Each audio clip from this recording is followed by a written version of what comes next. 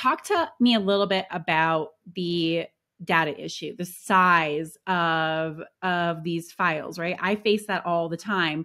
You know, uploading something into YouTube is easy, but if I want to use it on the same video on multiple platforms, I either can't do it. I have to go into a compression app, which I don't even know what that means. I just found it and Googled it and did it myself.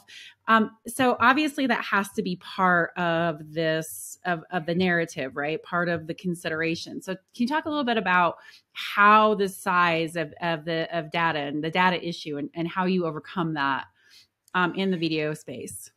Sure. So we're still working on it as an industry. So size is still the biggest. I think it's still possibly the biggest issue. Size can be there's so many issues with size, even sustainability, right? The less data that you move, the more sustainable it is as an industry, video streaming. So what we want to do is we want to get the amount of data that we're streaming, pushing one way or another way, down and keep the quality high. So what we're trying to do is we're trying to compress things, but keep so it's we actually have less bytes, right? And more quality. Can you do that? Well, yeah, actually you can do that.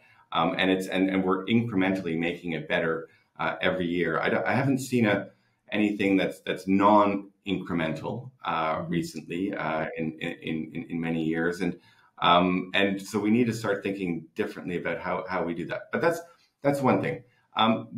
In terms of size.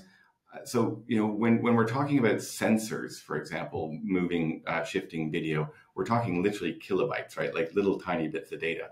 When we're talking about shooting for film, we're talking about terabytes of data. So we get into these two very large discrepancies.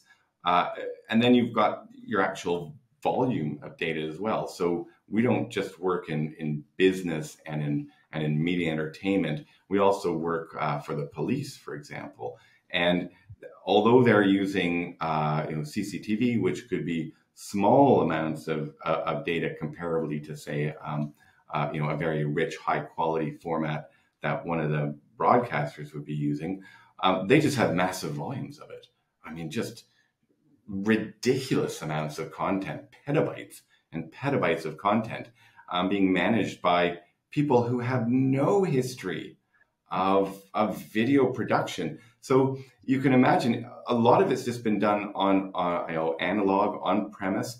I mean, just think about how many times you've heard about police losing their laptops, losing their memory sticks. Most of this content traditionally has been sent around by courier.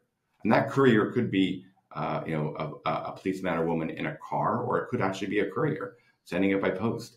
And this stuff goes missing all the time.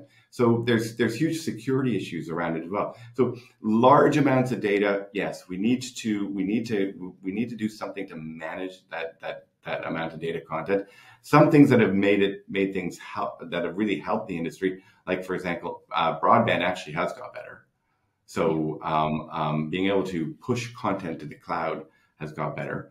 From our point of view, managing content for a large enterprise, for example, that are shooting in 4K or 8K, those are going to be big files. It does take a while to get that content in the cloud, but there are new techniques, like we chunk the file. I mean, what that basically means is we're sending it in small packets as opposed to a complete stream. We have accelerators. We've got all these things that we can do to make it go into the cloud faster. But ultimately, the fact that the broadband or the 5G is better means that we can get the content there that much faster. That said, there are lots of other ways of getting content, once it's in the cloud. And let's think about that. If content's already in the cloud, why are businesses and editors and lots of people actually downloading the content, working on the content, and then putting it back up? That's crazy. So we've got to put the tools in the cloud and allow the applications to go to the content rather than bring the content down and pushing it into the applications. So that's all part of the workflows and trying to figure out, okay, well, like what's the best way to manage this content? For me, it's put it in one place, and then everything goes there to that one place to help manage the content. And that does help to speed things up.